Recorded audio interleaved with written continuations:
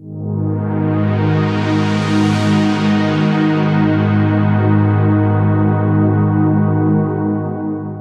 guys, it's me TriStar, and today I'm going to be showing you how I turned this sketch into this painting. Now this is a character from my illustrated novel DUSKRIDER. It'll be coming out sometime in April, so be sure to check that out. I'll provide a link in the description below so you can check it out and see if you like it. So let's get started. I took a photo of my sketch, brought it into Photoshop, and then set it to multiply, and I left it as a top layer. That way when I lay in these colors, I can still see my line work. And I'm mostly sticking on the lower end of the value spectrum to keep the colors together. I'm not going too crazy with highlights right now. I'm just laying in shadows and midtones and just getting pretty dark with it. I'll lay in the highlights later. And I'm taking this opportunity to really adjust and fine-tune some things that were off in my sketch.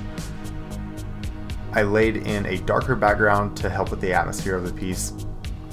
And I started to put in a little more of some highlights. I put in a simple sun behind her, that way it could cast some reflective light around the edges of her form, and that really helps show a 3D effect to the drawing.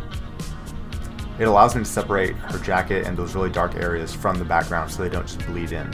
And sometimes you do want that, but in this piece I wanted to really show some dramatic lighting.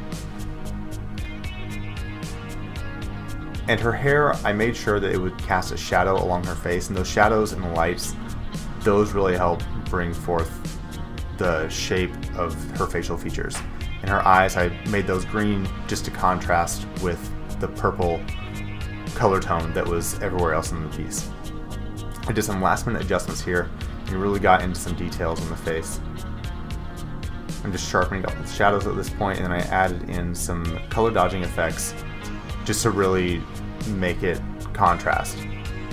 And throw in some dust particles in there just to add atmosphere, and here's the final piece. I added some motion effects to it to really bring it to life even further.